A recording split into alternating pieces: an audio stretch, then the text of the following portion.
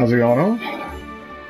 One of the best games, honestly, ever for huge childhood memories of myself and many others. Just launched Legend of Mana series. So, as we all know, Legend of Mana series has been out for years and years, but there's very interesting aspects of the game and very interesting things you can do. So what we're going to be doing today pretty much is going through Trent, our good old buddy, making fruit, and I'm going to kind of explain a little bit how to make certain specified fruits and certain specified vegetables, as well as a few other things in order to get your journey started during the beginning of the game. So I'm going to kind of flip and flop through a couple different files just to show you real quick. So we're going to go on down here. And so now, as all we know, the home area during the beginning, over here is just pet corral. Over there is the blacksmith, instrument section, and golem makery. And then right down below is Trent. Now, Trent is somebody you want to end up using very frequently, over and over, constantly. But we're going to show you a little cheese method we can do constantly to make it a lot easier to work with. So, let's say, for example, you see, getting seeds. So, for example, all the different seeds we got as is here, except for all blind, I'm kind of missing a few of those, but are specified by certain categories real quick.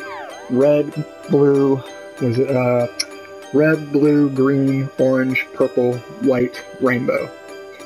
So every single different type of seed has a certain specified element, or not element, but attribute towards them.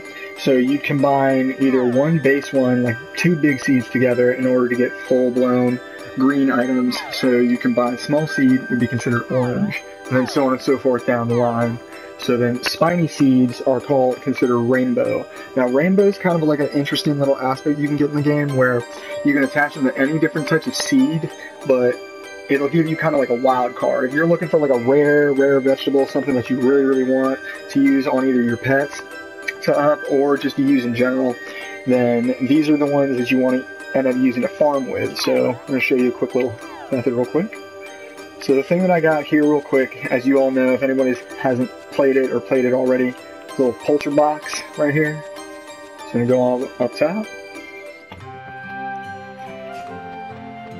And we don't really have it on this file, unfortunately, so let me real quick. Because it was a new game, so just going to transfer over to another one that does actually have it. There it is. Okay, so the area we're in right now is Luna Highway, which is one of the beginning areas of the game. Now, as you can see, I'm kind of going to show you real quick. Let's go through the quick items section. Go on down. There we go. Alright, so as you can see, the easiest method to be able to tell if you can't really remember it fully, just look in your item section. So, brown seeds are blue. I don't have any oblong, unfortunately. Those are yellow. Crooked seeds are red, big seeds green, small seed orange, long seed purple, flat seeds white, and then spiny seeds are rainbow. Now, spiny seeds are one of the ones that are really hard to come by and whatnot, but as you can see, let me show you again real quick from the amount of, some of the amount of seeds that I already have.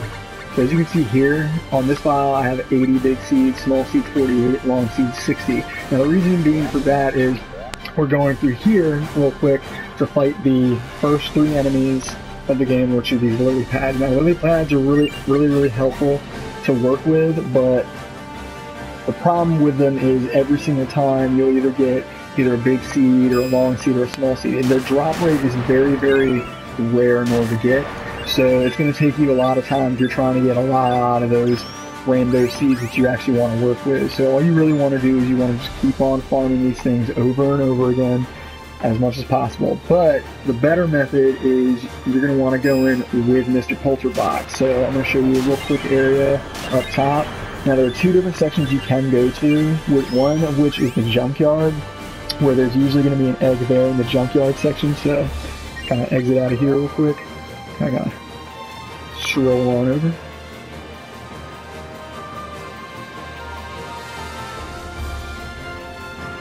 There we go.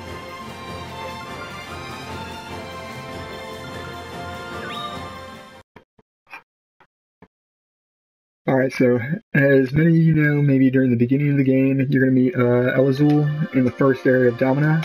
So activating his area will end up activating the section to go to the Tower of Lears. Tower of Lears is going to be the section you're going to want to go to. So we can kind of just traverse on over.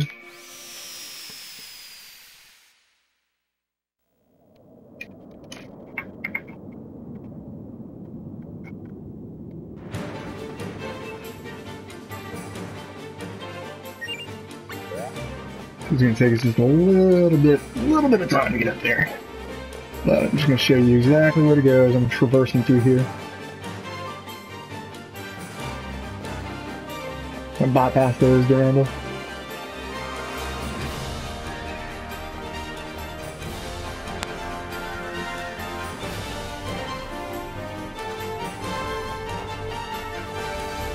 Swing on up and pop on in.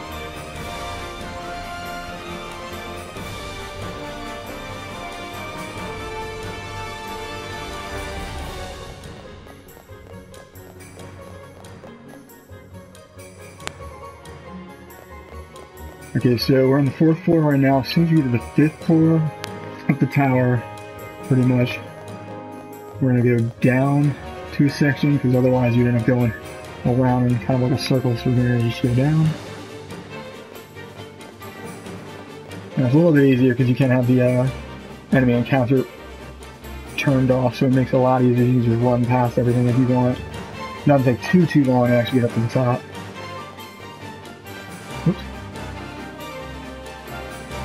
Oh god. No problem with that.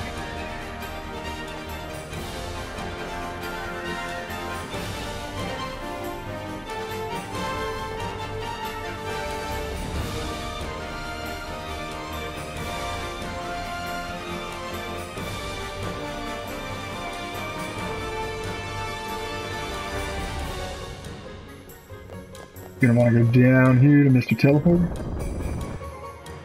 Because otherwise you go up top to number 9, it's just going to take you around the dead end section. Whoops. So now here we are at number 10. And all the way up. And here we are.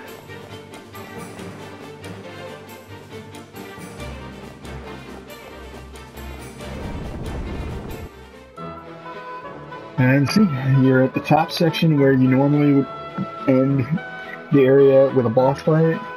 So here we are, we're just going to fall in this quick monster egg. So the easiest method, many people kind of get annoyed with how the monster egg works. So as you see, it has like the little arrows around it. Usually what I like to do, make it a little easier, because I get a lot of different types. Kind of switch into that. I'm going to put this kind of like around in. And he's going to look at it. Can't look at it, there it is. So wait for him, heart, and he's sleeping. And boom. You either sell it or sell a different pet or whatnot. So these are all the different some of the different kinds you can get. You can get a rando dance life from it, which is pretty cool. But the main one you want to end up getting is the poltergeist. So all you really want to do is just keep farming this section right here. You can just keep on going in and out of the room, in and out of the room. Every now and again, it's also very helpful. You'll find a shade, you'll find a example, Undine.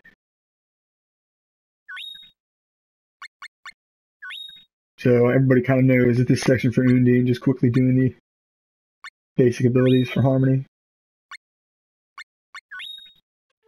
It might like it, it might not. No, it doesn't like it. Either way, we're going to stop playing. Okay, so real quick, let me just return back, because otherwise it'll take a long time to get back down.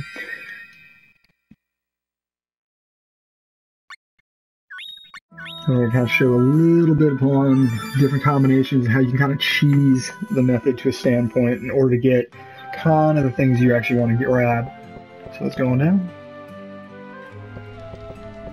Pop on out.